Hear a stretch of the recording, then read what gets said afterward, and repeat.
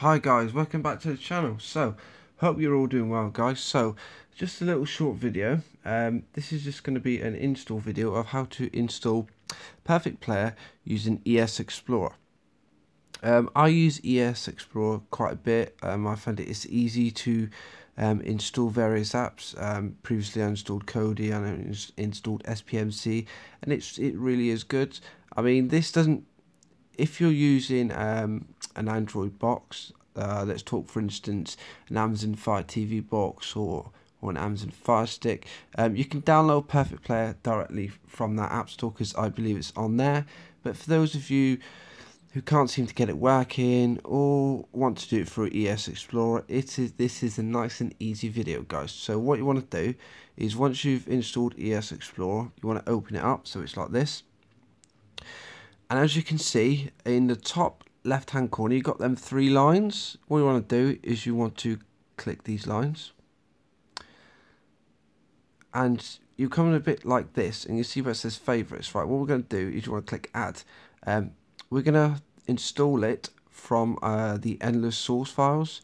So you want to do is head over to where it says path, and you want to hit the source in, which is http:// endless, let's clear that, endless iptv.xyz/end, nice and easy. And we'll rename that end. Rename it endless if you want guys, rename it whatever you guys want. So now what you want to do is add, so you add the favorites. So what that has done now guys is that has saved a web address, okay? So what we're going to do again now is hit the three lines. Now as you can see, favorites tabs is still open. If it's not open, just click it like that guys. What you want to do is you want to scroll down. You want to scroll down to see ends, where we've just installed it there.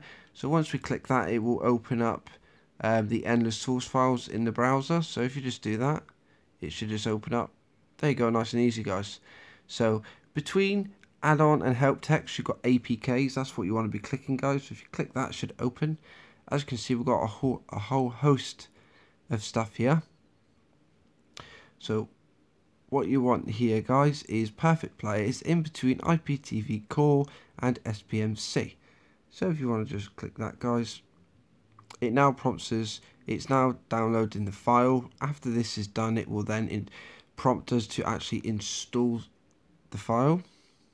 So it shouldn't take too long.